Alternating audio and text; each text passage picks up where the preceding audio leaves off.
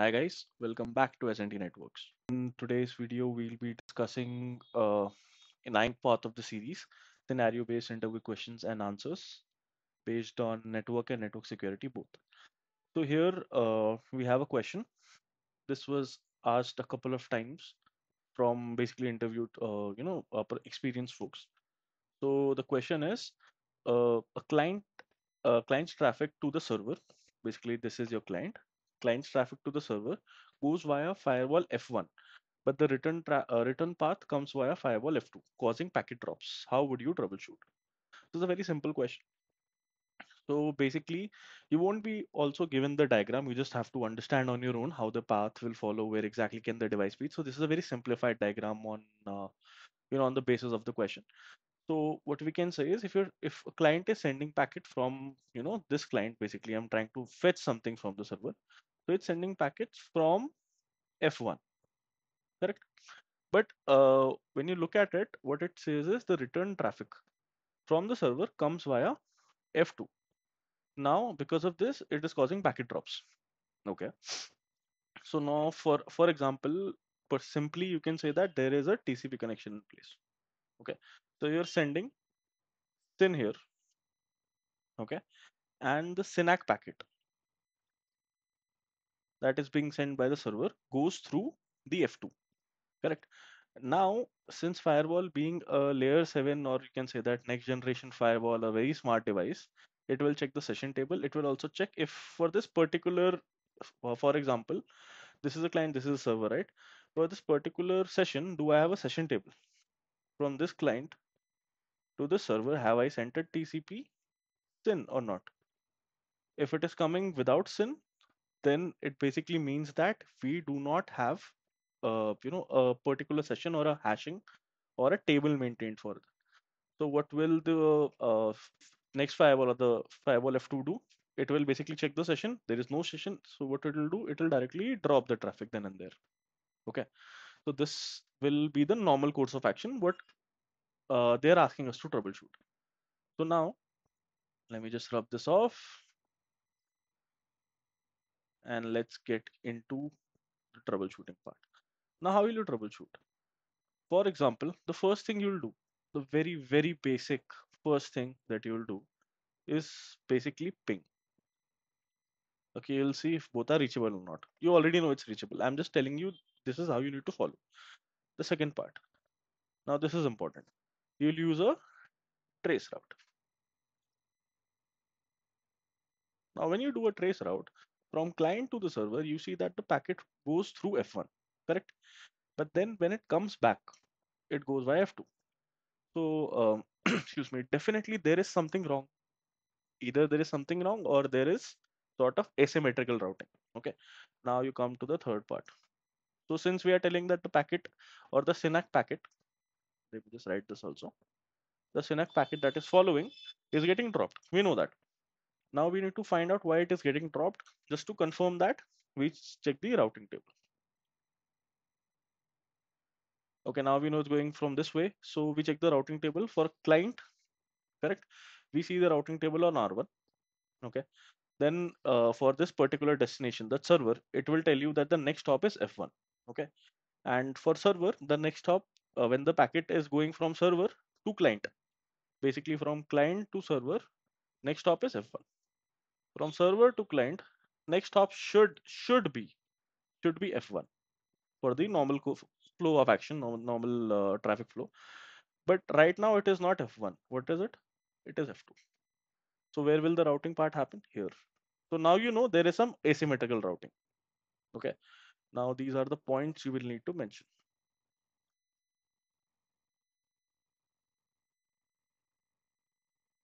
Asymmetrical routing. Asymmetrical routing. Now when once you tell them that, they're like, okay, we don't have time to basically create a symmetrical routing or change this. It's under production. Now what is the next plan of action you suggest? So first answer is asymmetrical routing. This is the flow, how you will get to asymmetrical routing. Now next. Now you know it's asymmetrical routing. Now next thing you'll do, you will ask, can I bring both of them into a cluster? Okay, this is actually a good solution. Like, can I bring both of them into a cluster and use session synchronization? Okay, so now we are on to the solution. So next answer would be cluster using session sync. So now, because if I'm using cluster and I'm using session sync, the normal course of action can happen. Okay, you can basically, all the session will be synced and you can make sure the traffic goes on, and either it will work as the same entity, you can use active passive, or you can use the, you know, active for that as well. But then there are different settings on different particular vendors, then you will need to turn on. Okay, that again depends on the type of vendors that you have.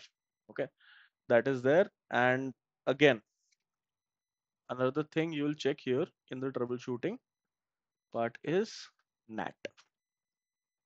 If there is any natting happening on this particular firewall, so when the server is responding back because of probable NAT that you have configured, the traffic might be going through here.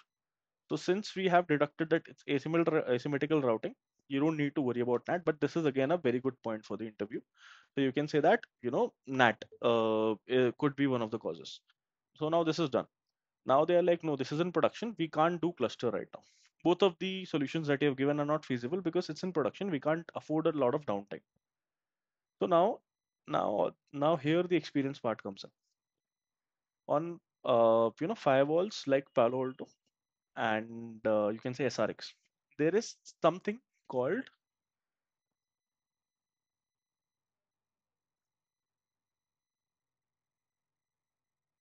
no-syn check, or you can say that it basically comes under out of order. Okay, so it's usually no-syn check. So what happens is, due to you know not exactly ECMP happening in network or asymmetrical routing, what you can do is on your firewall F2, right here on your firewall F2, what you can do is you can enable this option called TCP syn no uh, no syn check. Okay, it's again for different firewalls or different vendors. You have different sort of configuration. It's basically for out of order packets. Just by out of order, I mean it will just not check for the TCP SYN. If there is a session based on that, even if you have a SYNAC, it will let you make a session. But then, so let me tell you the flow first. So what will happen in this particular flow is, let me remove this off. Yeah. So first what happens is through F1 you send a TCP SYN to the server. Okay. Now when the packet is about to come back due to asymmetrical routing or natting, whatever, right? The packet comes back from F2. Now here you have a setting called TCP no-syn check enabled. Here, what it will do is it will just start a session and let you, uh, you know, let these particular packets flow. So without the TCP SYN, it will allow the SYNAC packet to flow. So once the SYNAC packet is flowing, it will reach the client and then you can make your session correspondingly. So that works. That will basically help you, but you also have to remember, and you also have to convey this to the interviewer very strongly, that this requires a lot of compliance issues and can only be done on a very few devices based on your company, or you can say that based on basically your configuration, your topology. But this will require a lot of approvals because this is usually not recommended. Okay, let me just write that again. So it is not recommended from any and this is not recommended, and it's not actually a fix. Not a fix. You remember this. Not a fix. It's just a workaround. By the time you can bring your whole network up, either fix your routing or make a cluster, or you know basically fix your routing, then make a cluster if required, and basically till the time you have this, or it is done on very special type of topologies, not usually done. Is just a feature provided in the firewall, which is a very good feature, right? Because all the topologies can never be exactly based on the ECMPs, right? The routing will never be symmetrical. because you keep on adding in new network devices to your network, and you have to make sure that the path are different, based on your SNMP, based on your regular traffic control plane, all of that. So this is the basic answer. The first one you'll say is I know it's asymmetrical routing or it's NAT. So if I rule out NAT, it's asymmetrical routing. I have to fix it. I can try to create a cluster, use session sync just to make sure the traffic flows on the same firewall, right?